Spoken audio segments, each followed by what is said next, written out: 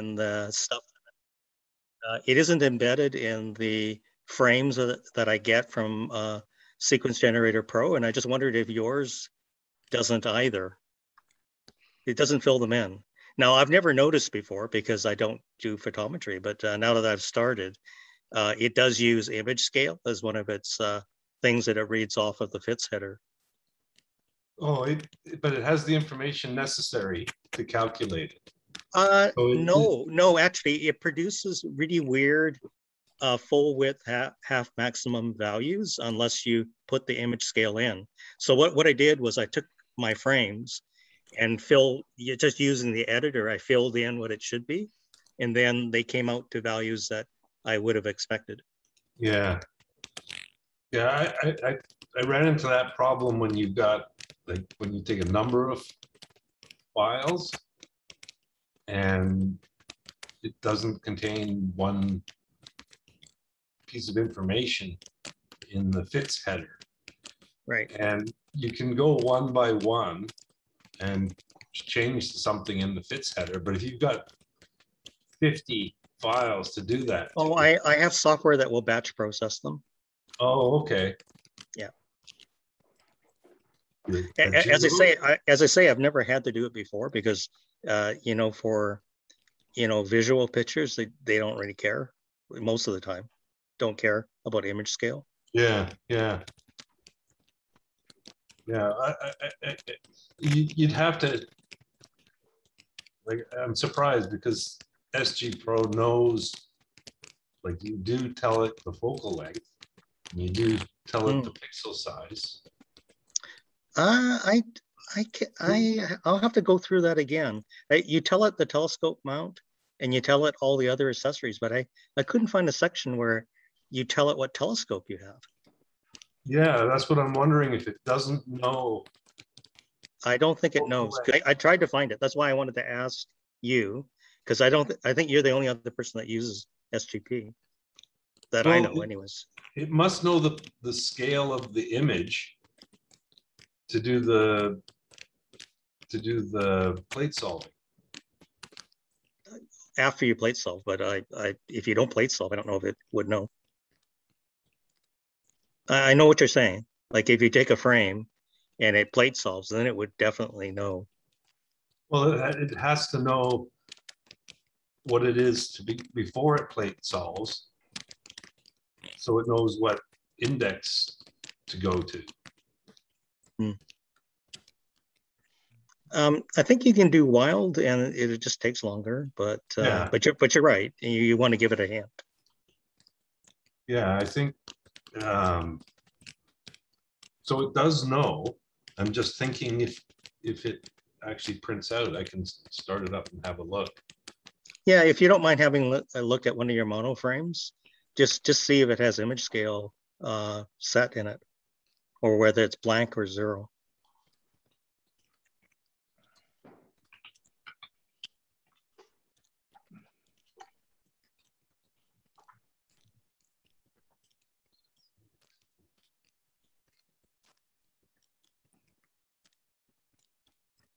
So Bill, I've been meaning to ask you something for a while.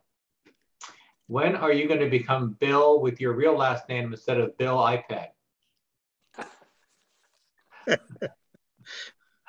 When I remember. So yes, it will be. Where am I?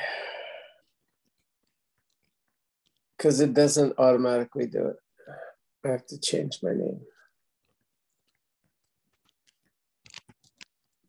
I'm just poking you, that's all. That's all right. I just traveled 8 hours from Kamloops to here, just to be here with you guys. I arrived in the door 10 minutes ago. Good trip. It's a long ways from Kamloops to here. It is. Yes. Was it raining at all? No, not at all. Not at all. It was great. But my son-in-law offered to let me build an observatory on his farm, which was interesting. Oh, does that mean you'll have a remote observatory there? Well, I went out and looked at the stars, and they were twinkling like mad.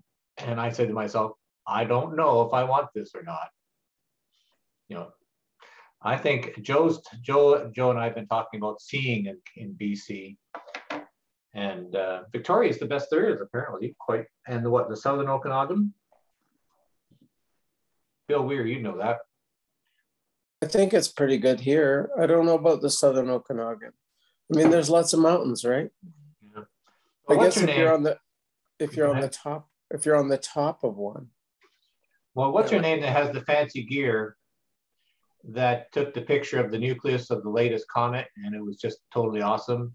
Deborah Saravolo. Yeah. And Peter Saravolo. Yeah, it must be pretty good where they are. Yeah, they're in the Okanagan. Well, that's right on the U.S. border at Vesuvius, and they're on Anarchist Mountain. And it's they're just a little further up the road from Jack Newton's place. Yeah, they're all in the same area.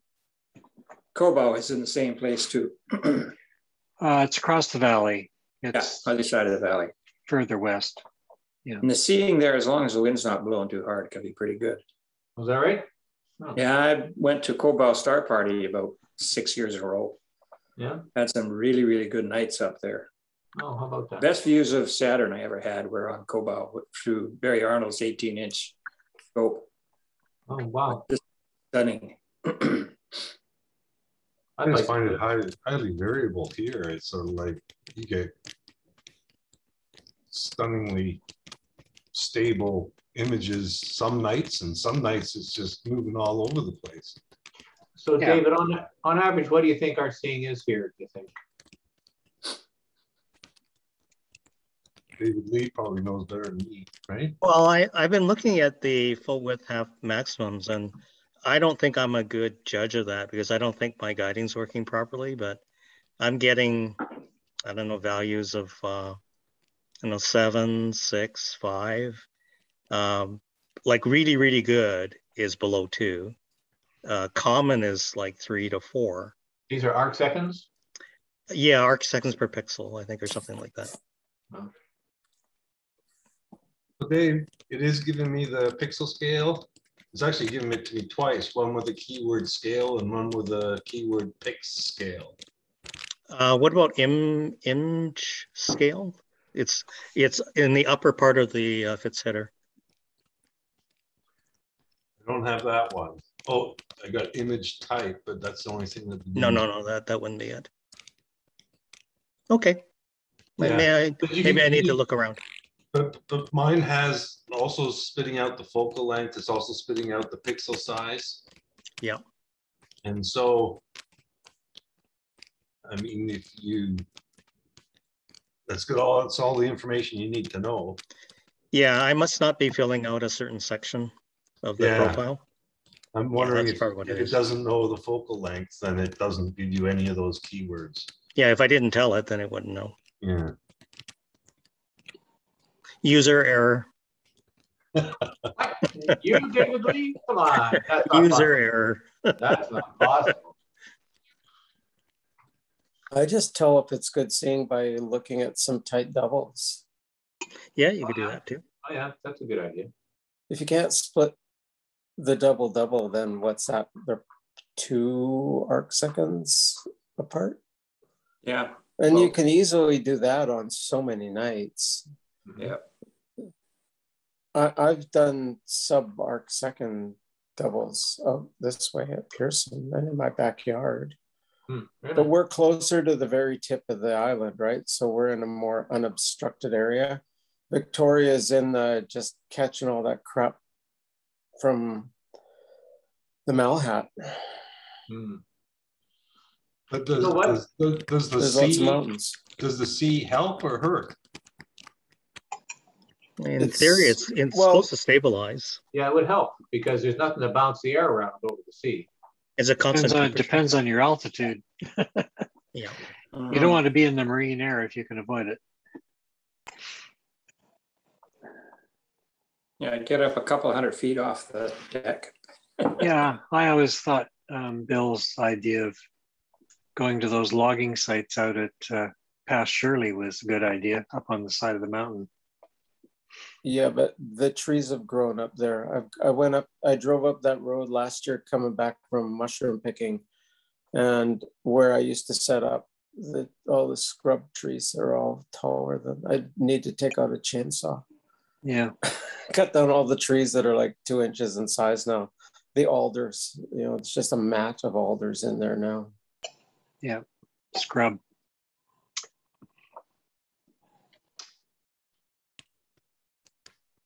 We'll just get started in a few moments. Welcome, everyone. At the moment, I have Nathan and Margie on the list, and we have some photos from Edmonton. Does anybody else have anything? Yeah, just give me maybe 5 minutes. One for an announcement and one about progress on my Astroberry server.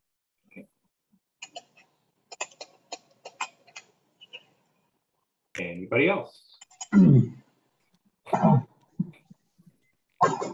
Bill, I've had a bite from a friend of mine in the fishing club who lives out in Souk, and he's just starting to get interested in astronomy. So I might point him your way. I told him he may come this weekend to have a look at my scope and stuff, but he's just kind of new. So rather than have him drive all the way into Victoria to have a session with me, I might point him to you. His name is Mohammed Dokrit. Okay. So he may or may not show up on Zoom tonight. I sent him the link just in case. But apparently he started something new at work and he thought he might be a little bit late. So.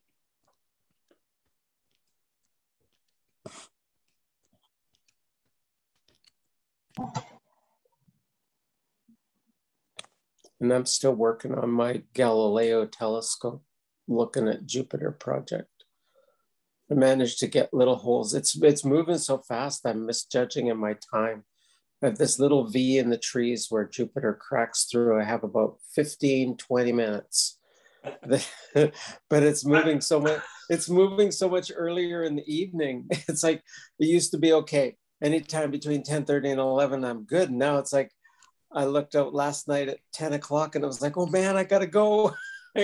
Run outside, grab Hard it, to see shadow trends move in that time frame. Well, that's hilarious because I'm in the exact same position. It's a 1 inch telescope. There is no time for like futzing around trying to even find. Bill, are you starting to feel like Galileo yet? I'm 1/3 of the way there. Okay. When I look at his observation logs, it's like he did 64 observations and I've got 20 so far.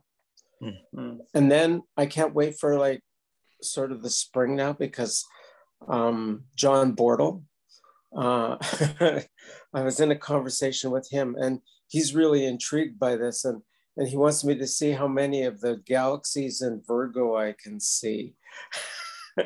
Which I'm kind of intrigued by that too, because so far, like if I can find them, the bright Messier objects are findable. I've gotten about 6 so far now, but it's just pointing the damn thing. I really don't want to put a laser. Like I could put like a red dot on it, but I just don't want to do that. No, you want to stay true to the instrument. It's brutal. And then there's he sketched the Pleiades. So I've got to try and figure out how to sketch the Pleiades. And then the moon. Because you can really only get about 1/4 of the moon in the eyepiece. Now you're missing one big part, Bill. You got to have your Galileo costume and hat on. I do my druid hood. Is that close?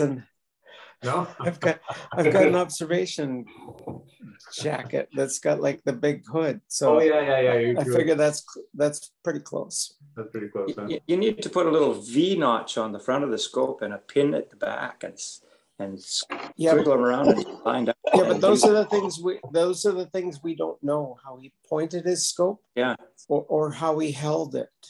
Yeah. Those are the things that have been lost to time. He couldn't have just held it. No. You can't. He must have had something. I've tried that, and it's just you cannot hold steady enough. because the field of view is so tiny. So small, yeah. It's barely bigger than the moons of Jupiter stretched out where you can get clear focus. Maybe just stuck it on a stick, like a, you know, with a piece of willow with a V at the front. Well, I've got that great mount that Colin made. So it's actually on sort of this weird equatorial mount. Yeah. But it's hard to point to get it. Once you get it, and if you've got it lined up pretty good, it's decent for tracking. You just have to nudge it a little bit. And you try not to lose it. For doing the Pleiades, it'll probably be pretty easy because I can just nudge it, and it'll stay. But that's the hard part, is trying to figure out how he held it, because that's kind of interesting. Because it's like F33 or F37 or something like that. Wow. So, but there's a lot of glare to Jupiter. If the moons are in tight, you can't see them.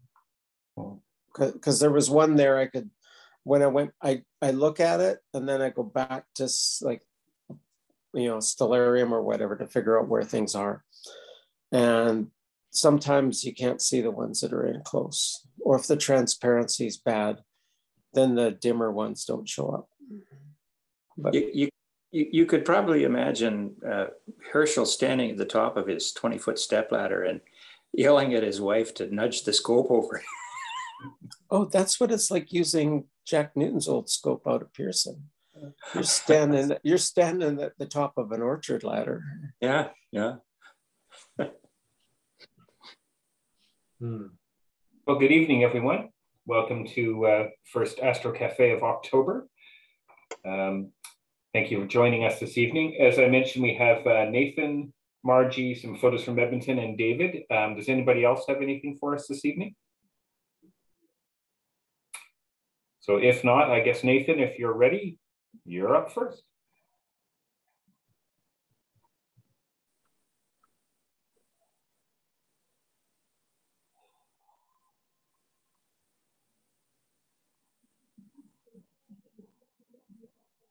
Nathan, are you ready? Okay. Yeah, okay. So yeah, I've recently been going over some of my old pictures and seeing how I can make them look more interesting than they were just on their own. So the one that I did this week was basically to take a picture of the night sky that had the Milky Way and a few galaxies and take away all the stars, which I gotta say is not something that you can do quickly. So you're left with just galaxies. This was like another attempt to just feel small. When you don't see the stars and you just see the galaxies, you realize just how big space is. So anyway, I can show you this picture. No stars, just galaxies. So just think, every single dot in this picture is not a star, but an entire PNG image that I inserted on top of this. Okay, this is not the actual picture. If it were space were actually that dense, we would see them. This is what I imagined it would look like, but it did not look like that. It actually looked a bit more like this. Yeah, this is our night sky with only galaxies. I'm sure some of you could have gotten a lot more galaxies than this. But anyway, basically, here's the Milky Way. And then there's Andromeda here and Triangulum here. And then we have the Pinwheel Galaxy just over here. And other than that, I wasn't able to definitively locate any of the other galaxies. So space is big. Space is empty. I was kind of seeing if I could get that like Hubble deep field style image, but no. Anyway, so yeah, that's the picture I'm presenting. Now, is this visual, Nathan, or is this at the visual scale, or what? This is just a picture of the Yeah, so it'd be night sky visually. that we took, and then okay, luckily I didn't have to manually remove every star individually. I was able to take large swaths out at a time, but I basically have taken all the stars out except for the middle band with the Milky Way, and just left the galaxies that I could find. Cool. Very cool.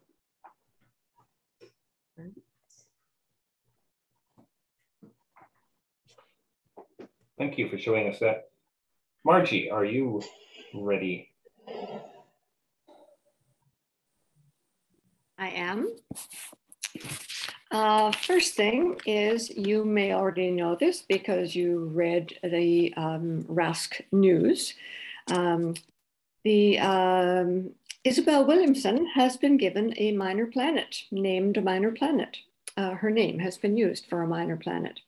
The International Astronomical Union's Working Group for Small Bodies Nomenclature recognizes the following RASC members in approving new names for minor planets.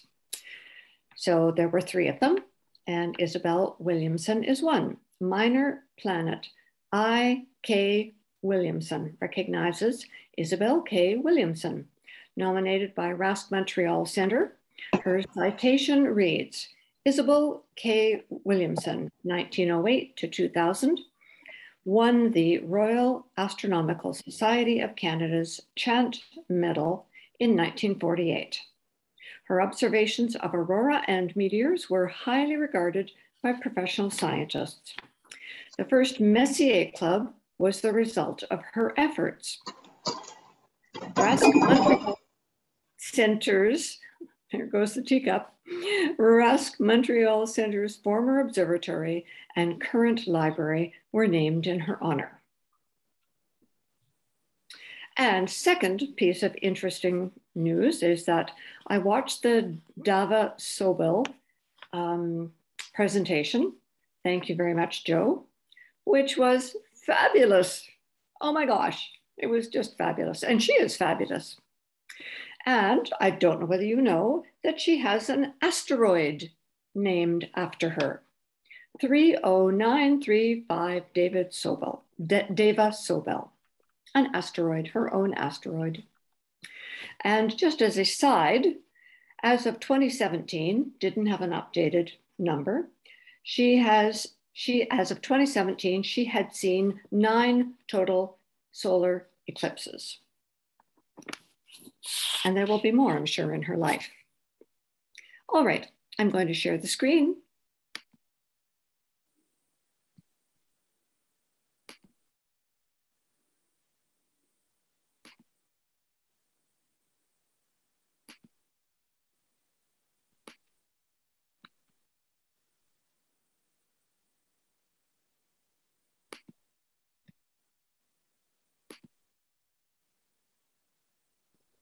Okay.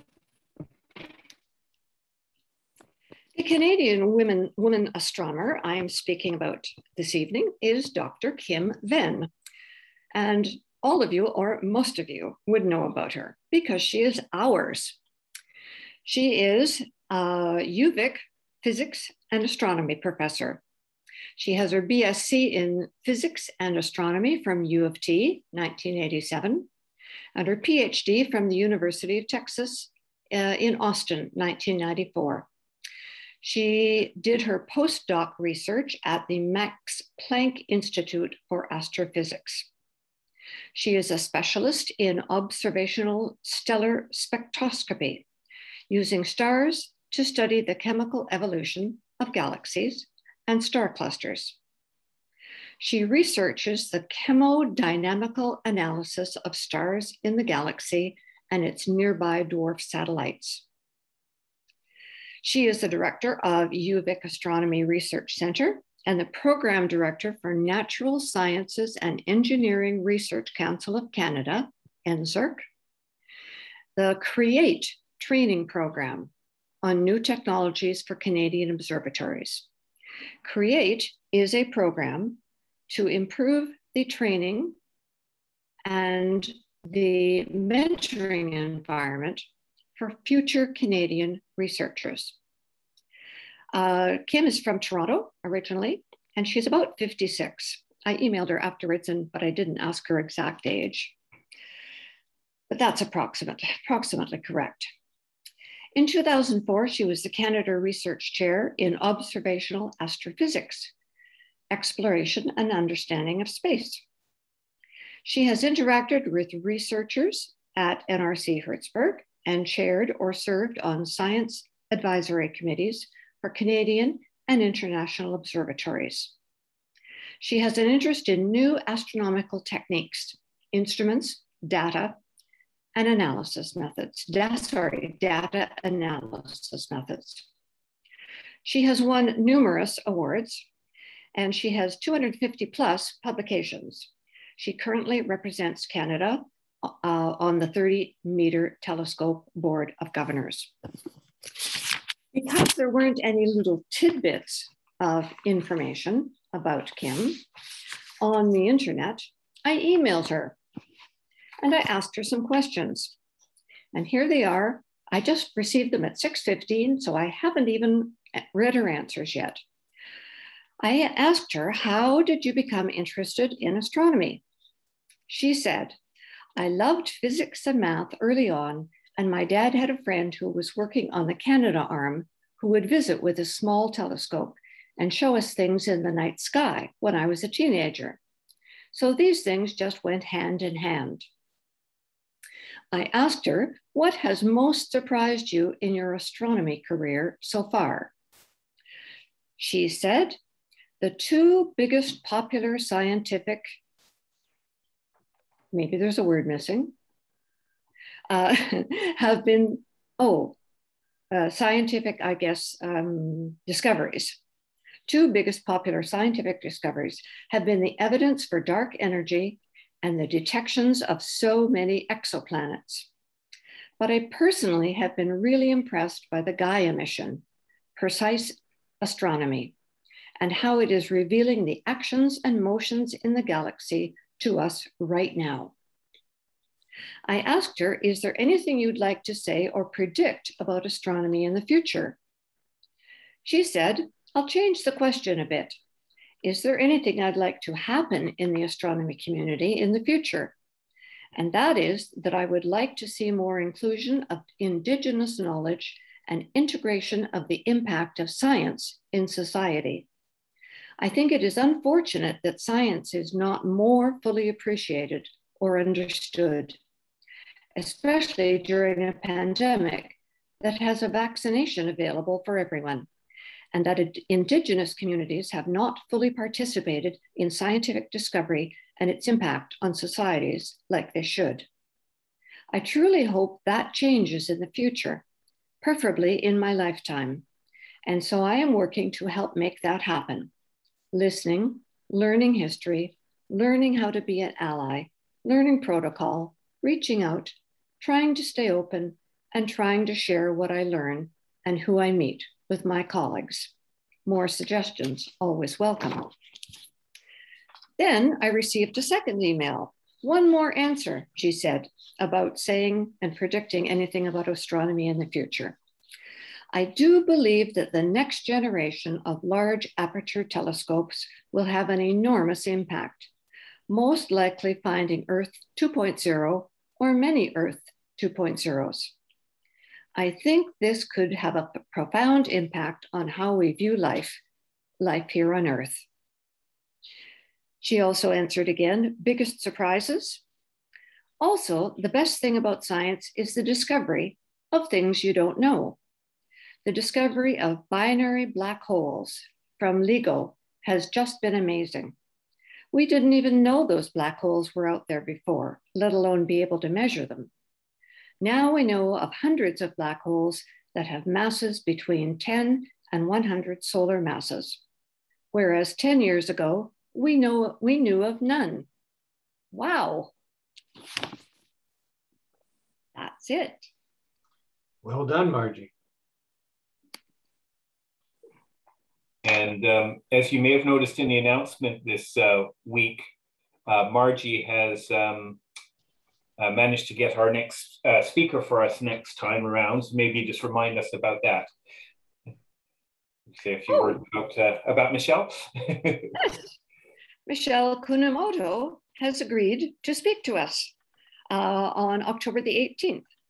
So she will be here to talk about exoplanets, and you can have your questions ready. She was delighted to be asked. Good for that. So thank you for doing that for us. That's great. Yes, very good. Good. Great. Okay, I guess we're on to, if Dave is ready, we have some Edmonton photos. Let me just get my PowerPoint ready here and share some Right, screen. so while you're doing that, most of these come from Arnold Rivera, and that was from October the 2nd and 3rd, so relatively recent stuff.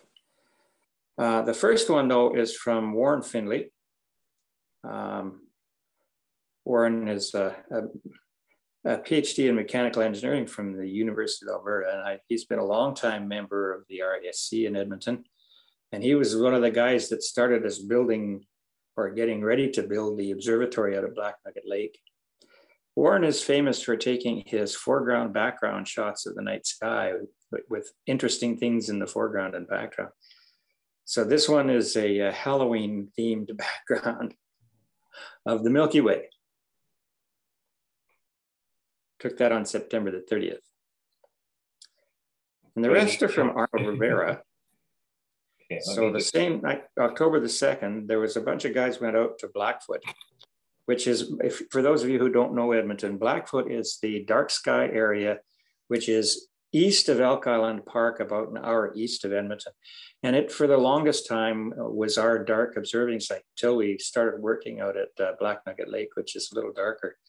When he was out there, Arnold took a dark sky reading with the SQM meter. It was approximately 20.8. Now, I seem to recall it was a little better back when I was observing out there, so the encroachment of the city has probably started to decrease the darkness a bit. But 20.8 is pretty dark still for being close to the city. There were 3 guys out there. They decided his target, or Arnold's target, was Comet 4P Faye. And if you look on the right-hand side, about 2/3 of the way up, you'll see a little green spot. And that's the comet. It's magnitude 10.7 roughly. So he decided to do a close-up image of it or a cropped image of it, and that's the next field of view. And that's a 2.8 by 1.8 degree field, and it's tiny, but this one's a little cropped. So you can see it makes a nice little green spot over there. So that was taken with his RSA-8, Celestron RSA-8, and a ZWO camera. 480 60-second subs, 46 minutes total, using deep sky stacker and PixInsight. Then just for fun, he took a picture of the next one, NGC 7293, also known as the Helix Nebula. He says it's bigger than the ring, but because it's bigger, it's also surface brightness is lower. So he said Messier and Herschel's missed it when they were looking for dark sky stuff. But Carl Ludwig Harding found it sometime in 1824. So it's been around, known for quite some time. Then also on October the 3rd, the same 3 guys were out at Blackfoot again. And what Arnold says is one of the things he likes to know before he goes out there to observe something or take a picture of it, he likes to know the size and the brightness of it. So they got piddling around trying to figure out, could they get the Veil Nebula in a single field of view? So they used a 10-inch Daub with a 40mm eyepiece, and by gum, 2.8 by 1.8 degrees with his ZWO, he got this. But they were able to see it visually in a 10-inch Daub. Now I've got a 10-inch Daub, but I don't have a 40mm eyepiece. Best I have is 24, and you can only see 1/3 of that at a time. So I thought that was a pretty decent image of the veil, considering how much part of the sky it has to cover. That was it from Edmonton. Dave? Yeah. What is the black kind of cross, the dark cross that's over on that left-hand side in the bottom? Do you see where I'm looking? It's a darkened area, and it looks almost like a cross on the left-hand side at the bottom. You know, this is in just off the center of the Milky Way in Cygnus, and I wouldn't be surprised if there's a fair bit of dark matter up there that's blocking out the stars in the Milky Way behind it. Okay. And I think a lot of what you're seeing in those black holes are not really black lack of stars. I think it's filaments of dark matter, of dust. Of dust, and yeah, okay. Yeah, right. Yeah. It's interesting. I haven't noticed that before, but I guess I haven't seen this as one large picture before either. I think you see that in some of the nebula as well, where you'll see dark patches. I think that's intervening dust. Mm-hmm. Thank you. And it looks like, from what he's saying, is this this is a single shot, isn't it? He didn't indicate that it was. He didn't say what it was. Yeah. Yeah, he said an uncropped image. So he probably did process through it. Is that through an eyepiece? That's through his RSA telescope. So that's. Oh, okay. Yeah. That's we're seeing something like this. Yeah, that'll be his ZWO camera, and he didn't say specifically what the exposure values were, but it would be a multiple exposure in there. Yeah. That's what I was wondering, because he made it sound like that was bang. He just took this, and it's like, wow. The nicest I've ever seen parts of the veil, again, goes back to being on Cobau, top of Cobau with Barry Arnold's 18-inch scope, and he had an O3 filter, and we just cruised around the edges of that thing with that O3 filter, and in a 2-inch eyepiece, and it was just fabulous. I've never seen it better since. It's a cool object. Nice set of photos. Yeah. Well, thank you for sharing those.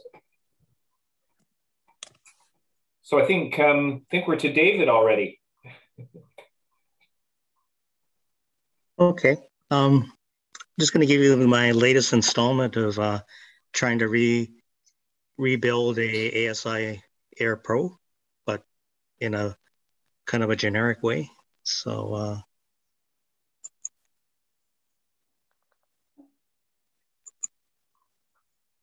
so you probably remember from last week, I talked a little bit about Astroberry server. So basically, my goal was to try to replicate as much as I could. Now, the beauty of the Astroberry server is that it's based on the Indy library. So that means that the ASI Air is really predominantly for ZWO equipment outside of the digital SLRs that it supports. But as far as other CCD and CMOS cameras, you're kind of out of luck. So with the Astroberry server, which I believe ASI Air is based on as well, you have access to all the other manufacturers' cameras. So I thought I would make it easy on myself. I started off with a Raspberry Pi. I added a power supply board to it so I could run it off of 12 volts. That works quite well. I actually patched it so it wouldn't run so hot. For anybody who's ever sort of run a Raspberry Pi 4, they run really hot. Like they're quite alarmingly hot, actually. So they recently provided a firmware patch that kind of smooths out the heat a little bit, so it's not quite so hot. And I can definitely tell you it's not running as hot as it used to. So that was my first hurdle. I thought it was going to be really easy because the Astroberry server is actually available as just one package to install. Now, I waited and waited and waited and tried to download that distribution with no luck. So either it's really, really popular or the server's not doing very well right now. So I got a little bit frustrated because I thought, well, I wanted to see some results soon. I didn't want to wait to get that distribution. So what I did, I actually went to the Indy library and I thought, well, I know how hard could it be, right? Well, yeah, it is kind of hard, but I thought, well, maybe I could do it from scratch. So the Astroberry server basically starts off as a build of the Linux system, a Raspbian system, put onto the Raspberry Pi. And then the Indy library is layered on top. And then applications like PhD are layered on top again. So I thought, well, okay, if I can't have the whole shot, I'd at least get guiding. And in fact, that's really all I wanted. I just wanted guiding for my tracker. So I started off with just a Raspbian Linux build, which was really easy because you kind of just write that onto the micro SD card. And then the next thing I did was I layered the Indy library, and that gave me access to all the other manufacturer device drivers. And then after that, I had to actually rebuild PhD2. They don't really have any kind of packages you can run to just install PhD. So I had to download the source code for PhD2. Also, I had to prepare the Raspberry Pi for the Git library as well, because to access the code, you have to run this other piece of software. Anyways, I went through all that, and magically, I have PhD2 running on my phone. So basically, I can power up the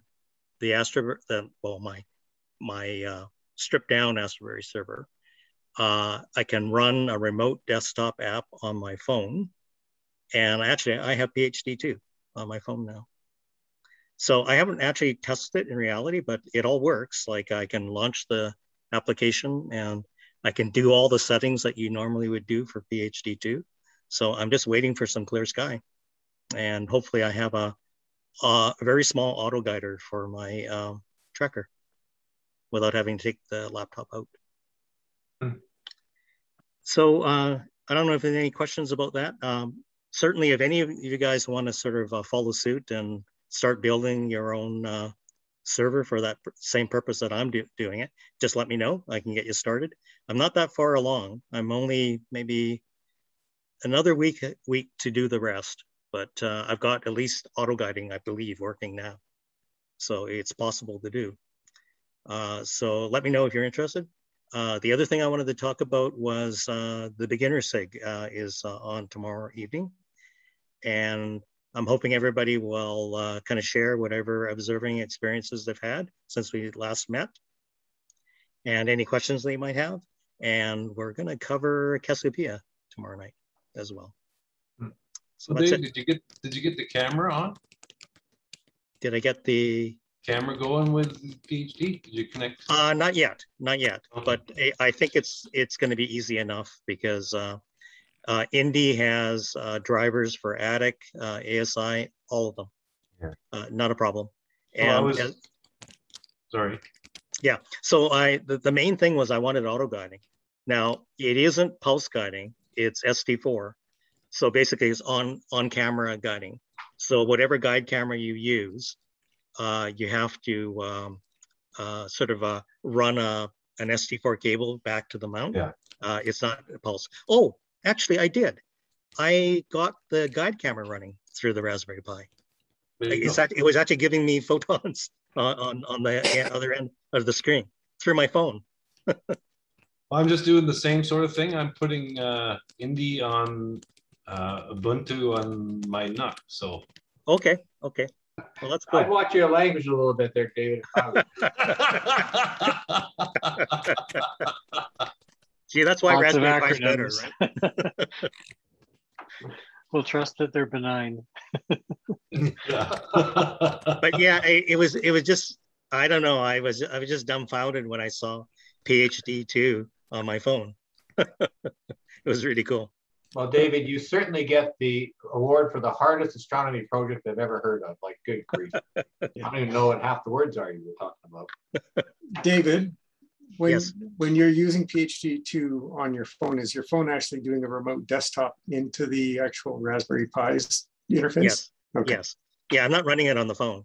Right. I'm actually in fact, I'm using the Microsoft Remote Desktop iOS app, which is kind of weird because in order to use it, Yeah. the way they activate the mouse is you have to move with your finger, move the little cursor around. And once you get it over the thing you want to select, then you do a tap. And that's how it works. I had to get used to that. Yeah, I could see that. Yeah. But it's really fun to see it so miniaturized onto the phone. It's usable. You can do it. Wow. Amazing.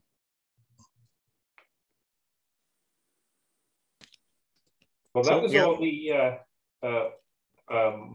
topics we had for tonight. I don't know if anybody else has anything, or if there's questions about anything you've heard. I have a question. Chris Gainor is always doing something interesting, but you keep quiet all the time, Chris. Is there anything cool happening in your world these days? I was on national television today. Yeah, I was going to ask you about that, Chris. Well, that's good. See, there was something cool happening. Okay, tell us more. Well, I crawled out of bed this morning and there was an email from Global Television asking me what I thought about William Shatner going into space. So I was on the global news and just pointing out how popular Star Trek is. Actually, I really didn't get into space because of Star Trek or anything like that, but of course I did watch that show when I was younger. But a lot of people did. And a few people who I don't know from space are big Trekkies, one of them being the Premier of British Columbia. No way. So I don't know if that speaks ill of Star Trek or John Horgan, but anyway, that's there you go. But I was actually the part they quoted on the show was me talking about how the model of the Enterprise is practically that's at the National Air and Space Museum in Washington is practically as popular as, say, Apollo 11 or John Glenn's space capsule or something. And and I think I tipped off the reporter. He didn't relate it to what I said, but I mentioned to him that the Russians are sending an actress into space tomorrow. And she's going to do they're going to film her on board the International Space Station for some movie they're doing. So if anybody is having trouble getting to bed tonight and the skies are cloudy, we'll probably find live coverage of the launch going on somewhere. I think it's about 1:45 or something in the morning from Kazakhstan. And since it's practically the exact opposite side of the Earth from us, it'll be in daylight, that launch. So very interesting. So that's the latest thing I have to report on. I'm still waiting for my my Hubble book to show up, but I think we all are learning more about patience than we cared to know during this COVID business.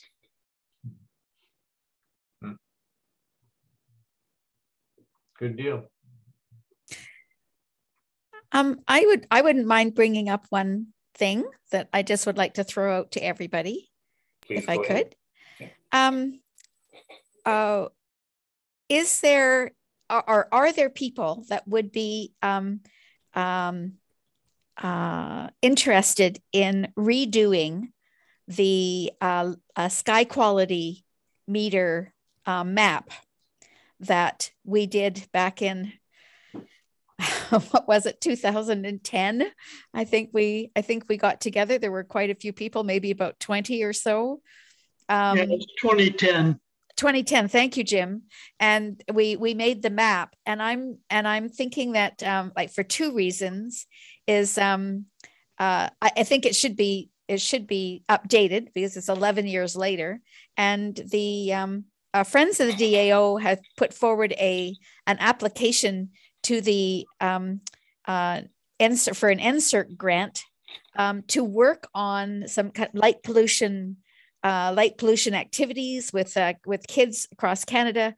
And we'd like to have children doing some sky quality meter testing around Canada using just like phone apps, nothing as good as using the really good meters, because they're too expensive to be able to send out to schools. But to get some sort of like, we'd like to look at that. But if we could redo our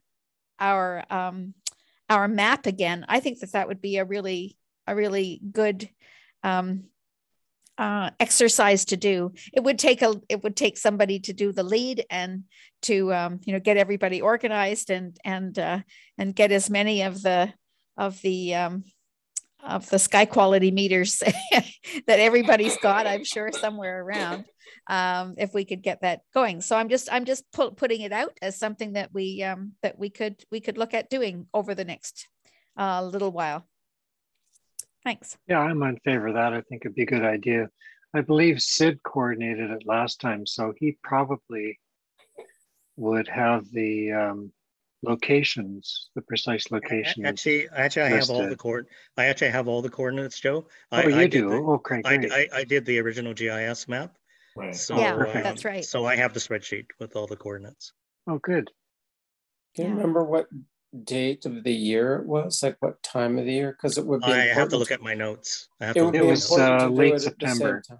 Yeah, it was around this time. Yeah, around this time. I participated, and that was the year I joined. So yeah, and we did it as like small groups or individually, or pairs. 2 people to get pairs went out. So it's not as though we'd all have to get together. We could probably get with do it again, with just in a small group, and see if we could get something going again.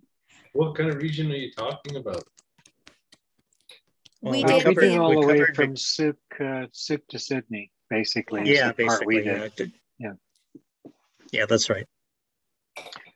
We could expand it, Dave, if you're interested. Yeah. Up the island. Yeah, up island. Yeah. Except we don't have any past data. So that's the only thing. Oh. Well, then you start it, Yeah. Expand it. Yep. Yeah. Yep. You layer it over, right? So and anyway. mapping, online mapping systems have evolved greatly in the last 10 years. So we could much more easily publish it online now. Yeah, there's lots of ways of doing it. I mean, I did it the easy way that I knew how then. I used a product called QGIS from Germany, and it works quite well. I used OpenStreetMap for the base, and it wasn't really that hard. I just pulled all the coordinates, put all the SQM meeting. I actually coded, or I stratified the readings so that I had them in bands, and then that's how I created the dots for the codes.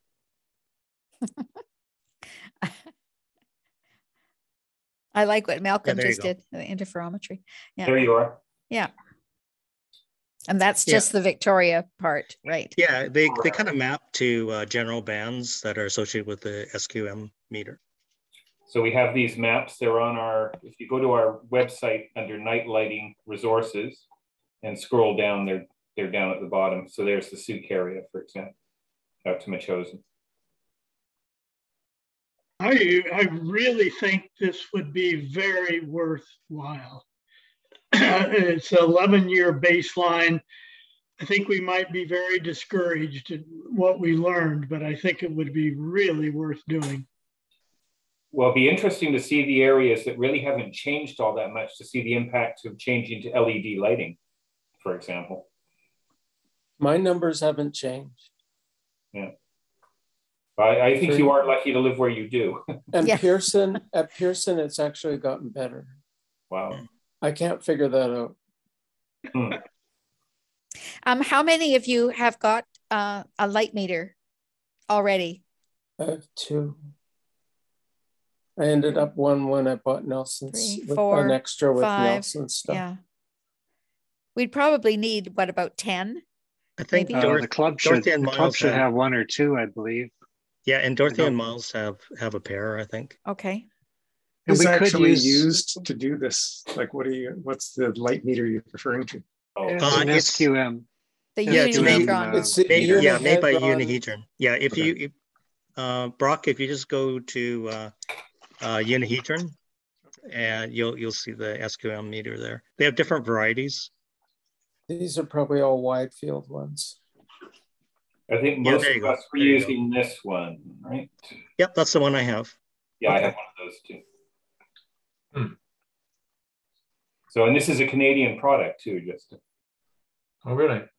Yeah. And I think they're about $150, something like that. Is that right? Yeah, what is their price here? Yeah, they're pushing, 155 $155, okay. US. Yeah, because they right. That annoys me a bit that they charge things in US dollars, but anyway. It's like a couple of $100 basically. Yeah. Mind you, I think we could use the smartphone app if we calibrate the app to one of the meters. Yeah. The dark sky meter is the one that we're using, that we're going to be using with the students, so that the iPhone app. But I didn't know. I mean, we know that it's not probably quite as accurate. Possibly, we'd have to do some checking with it. Yeah, but we'd probably have to isolate the values. I wouldn't want to muddy the data with a different tool again. Mm-hmm. We should probably use the same ones if we can. Well, yeah, or as you say, or present, certainly identify what was done with what tool. Yeah, but the problem is when you map it, the data becomes indistinguishable from each point. Well, I think we need to stick with one instrument if possible. But if we can calibrate the app and it looks reliable, we certainly could expand the measurements then if we can prove that it's as accurate. Yeah. And I guess it will be, but you never know. I was going to say, if we want to participate in the other one, we should have some phone readings as well. So maybe we could do both at the same time. I mean, we're going to be in the same place, so just do 2 readings, one with the phone and one with the Unihedron. Yeah. Is there a way? Go ahead, Lauri. I was just going to say, is there somebody just even online that kind of would like to take on a little bit of a COVID project for the next couple of months and see what happens with this, or should we go back to Sid, or what should we do with this? Well, I think we should all maybe either contact you or Sid as to interest, and then we should just count up to see what meters are available in the city. Mm-hmm. Mm-hmm. Okay. Could put out a little bit of a email to the group and see what people think. Okay. I don't really particularly want to take a lead on this, but I can help. It'd be nice if somebody did want to do that who maybe is already doing other things. Yeah. So there are dots on that map, but they're very large dots on a small map. Yeah, they don't really, I mean, the size of the symbology doesn't mean anything.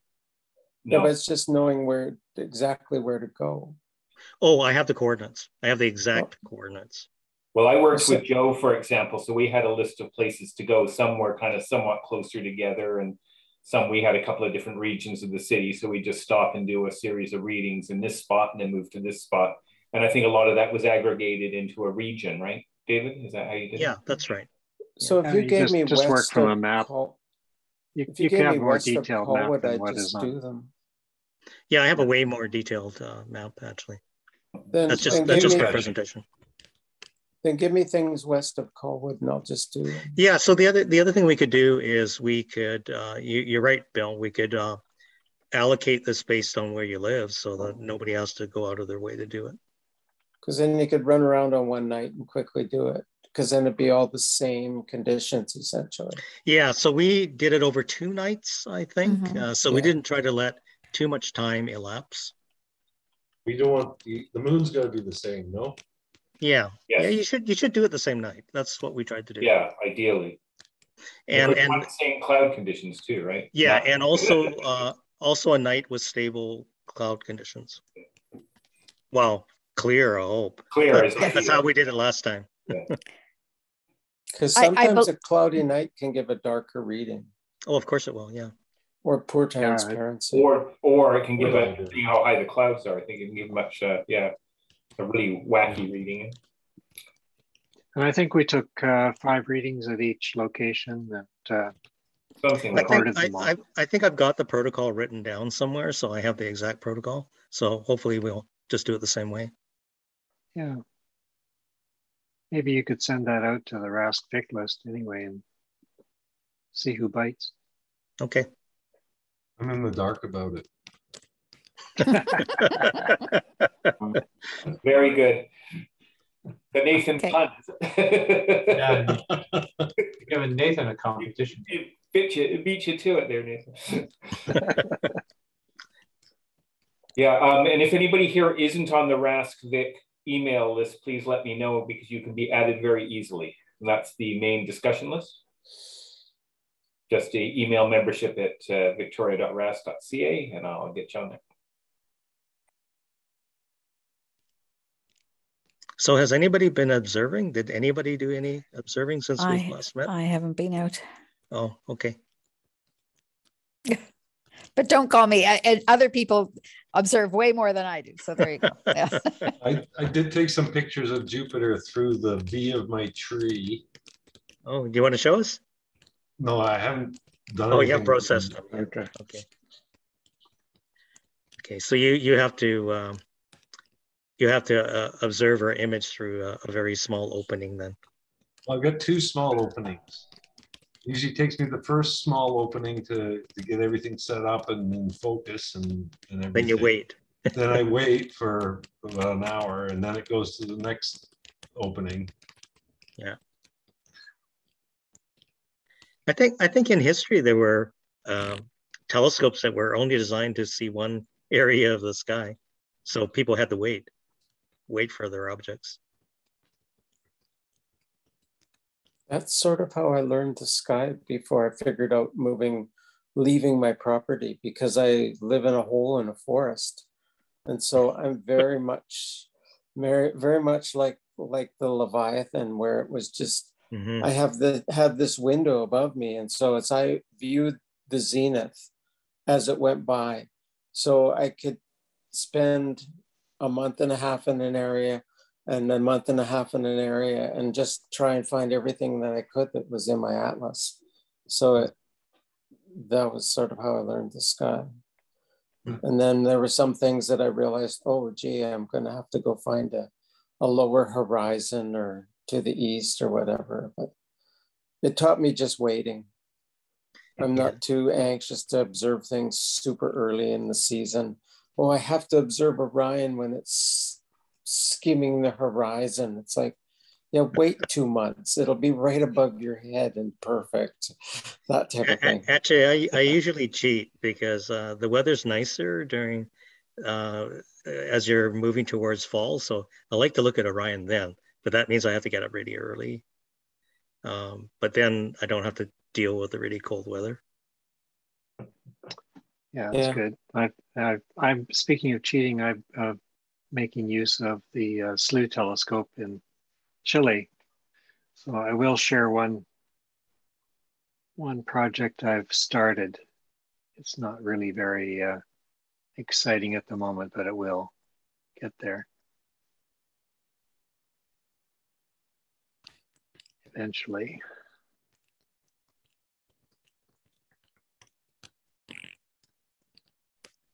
So this is called the Unusual Nebula.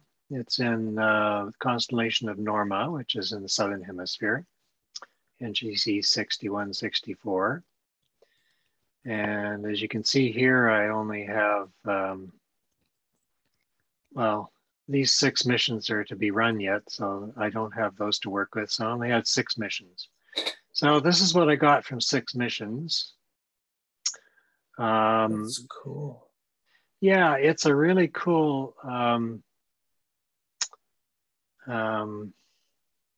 explosion, I guess you'd call it, cosmic explosion. This is APOD's version, so you can see what I'm trying to achieve. I'd really like to get some of this outer shell, which there's no hope with 6 50-second exposures to get this shell yet. So you don't have the field of view either, right? You'd have to do a no, mosaic. I don't. Well, no, that's a crop that I have right now, actually. Oh, okay. So I have a wider field of view, but you're right. It is a 14-inch Celestron I'm using, so it's not terribly wide. They call it a wide field, but I wouldn't. But yeah, I should be able to get the shell in the full frame, but I've got to get more integrations. So anyway, that was just that's just a peek at what I've been up to. Yeah, actually, Joe and I had a conversation off air about services in general, because I've actually been kind of looking for data sets for photometry, not for pictures, but actually to try out some photometry. And actually, I've completed my first half of the CCD course from AAVSO. So I'm starting the second half this coming week, actually. So yeah, I've been kind of looking for sources of data to practice with. But I did find some, actually. Maybe I'll post those at some point. Some of the larger institutions that collect photometric data give it away too. So I guess what I'm also looking for is easy data sets as well, things that have an outcome so that I know whether I did it right. I'm kind of just trying to practice workflow. So I'm trying to look for data sets that actually will result in something.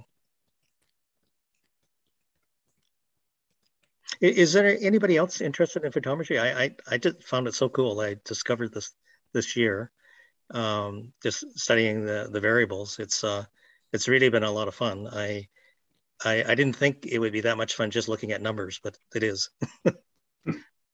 It's on my list, but it's just so many things on my list.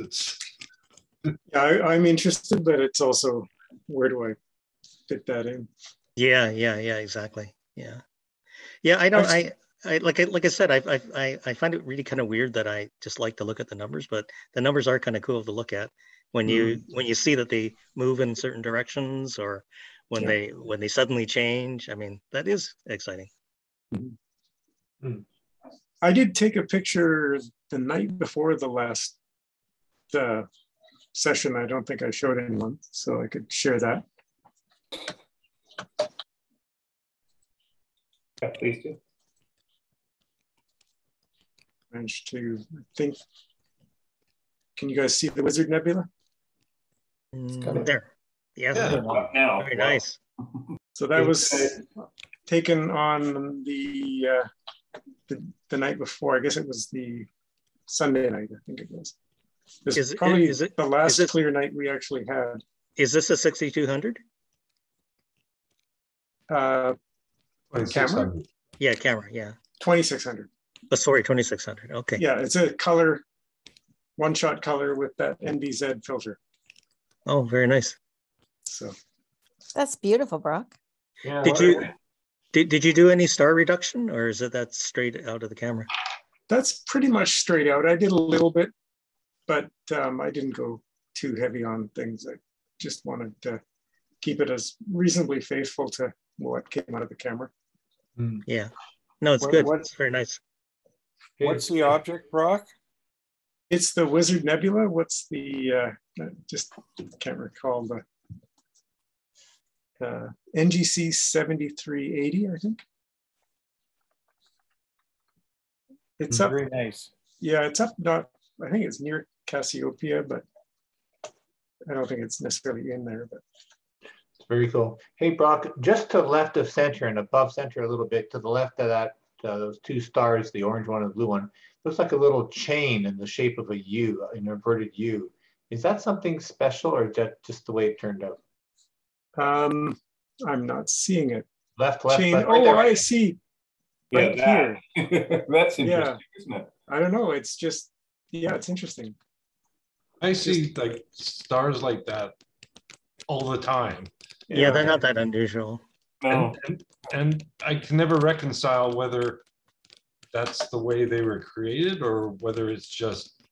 Well, I think it's patterns. It's human pattern Humans recognition. are really good at picking up patterns. Exactly. Yeah. That's what I think it is. Yeah. Because they don't look like that out in space, right? No, just from a certain angle. Yeah. You look at enough random things from enough directions, you'll start seeing various things. But when you look at random dots, you often don't see them. So I'm not saying it's 100% one way or the other, because I've looked at random data lots and lots and lots of time, and I don't see that.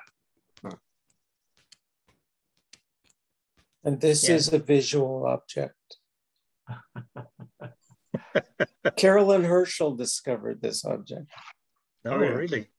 So she wouldn't have been using a big scope. She didn't get to use the big scope. It was probably like an 8 or a 10-inch scope, maybe 12. Right.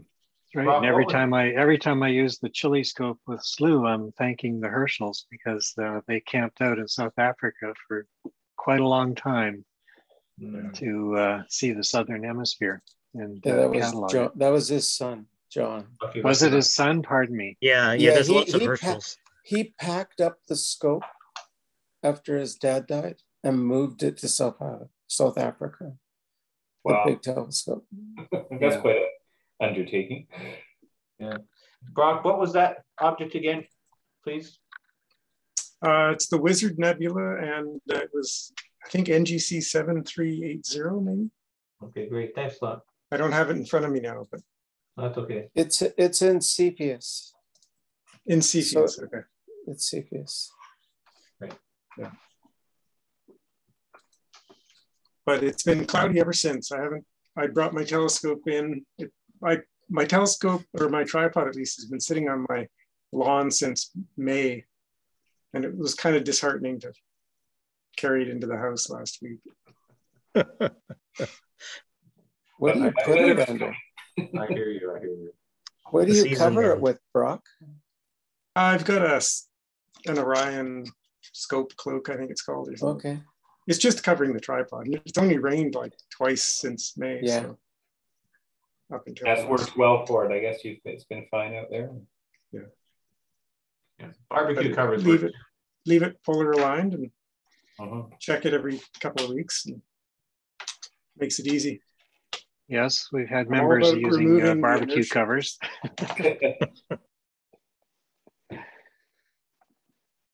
Very good. Chris. So is there anybody new? That we did this last time. Don't think I see any new names. We met Jeff. We met Jeff last time.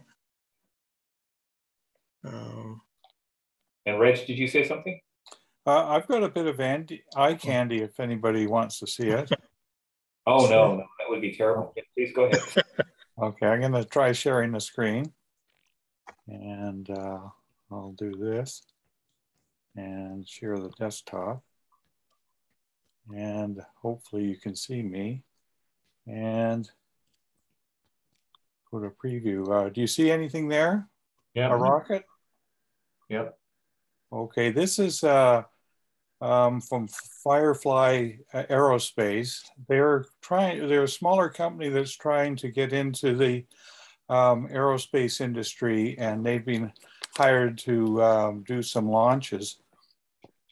This is their Alpha 2 rocket that's capable of putting a fairly hefty package into a low Earth orbit.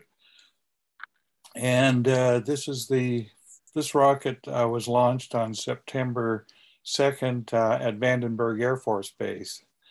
And I have a cousin from California who is up my way, and he lives in Santa Barbara, and he often goes up there to take pictures. So he took this picture of this rocket, and see if I can go to the next one. And this rocket blew up. So, on the website, they said, this is due to an anomaly. Oh, really? Yeah. So he took a sequence of these pictures, and they're quite spectacular. Wow. And they picked it up. It was on the U.S. media, and it went viral for a while. Oh, so he's got the whole sequence of it. And in fact, he believes that they found that the rocket was going off course a little bit, and they requested that they blow it up. But you know, they're pretty quiet about all of these things, so you never really know. So there you go. The entry price into the aerospace industry must be huge. Yeah. So when you hear of some small company trying to break into it, you wonder. Well, that rocket was $15 million according to the write-up online there. So that was a bit of a bargain. So, but the other people who were expensive fireworks, though. he was taking this picture, and the other people said, "Well, is there anything wrong? Is that just going on to its next stage?" Because part of it went up, and it was pretty evident that there was a problem there. So, yeah. Is it a publicly traded company? Do you know? I believe so. What are they called? Firefly Aerospace. Firefly Aerospace. That's fitting name for that incident.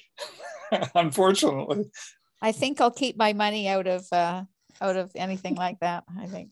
I agree. The rockets go up, but the price might not have. Yeah. We could have a very good discussion about whether or not this is morally responsible, but we won't get there tonight. So. Yeah, this book is about the early days of SpaceX, sort of when they were in the same phase as Firefly.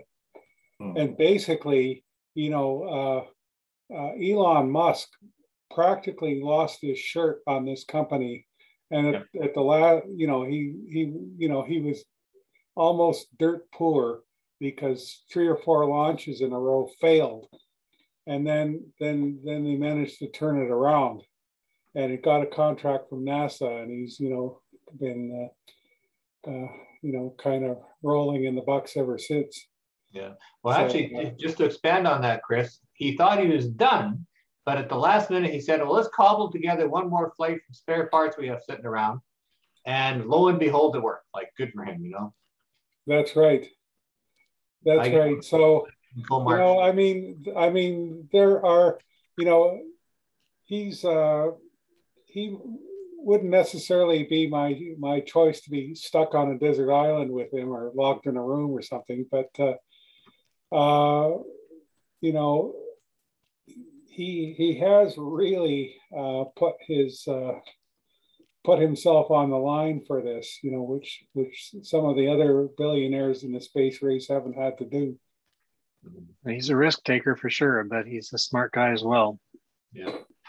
Interesting discussion sometime, Lauri, over a beer or maybe 2. Oh, you're muted. I was going to say maybe wine. Wine. Yeah. Sure. Yeah. Oh, maybe not down in Tucson though. Okay. Oh dear. We'll see. Well, if we get down there, we have a cloudy night, we'll have to sit around the fire and outside solve all the world's problems. Still all the world's problems. Yeah, there we go. So, okay. All right. It's $100 million company. I'm gonna. So that's how much a $50 million rocket to go down. Yeah. Anyways, well, if that's okay, it, I guess we can wrap up for this evening. So thank you very much. Reminder that we next Monday is Thanksgiving, so we won't be meeting. And then the week after that, we have Michelle Kinomoto speaking to us as a guest speaker that night. So I think that's what's on the agenda. We have, what do you say, a beginner's SIG tomorrow, David? Yeah, and I forgot, there's on Thursday is EAA on Thursday as well. EAA on Thursday. That's SIG as well. So 2 SIGs this week. Okay. Well, thank you very much for joining us this evening, and happy Thanksgiving, everyone. See you later. Good night. Good night.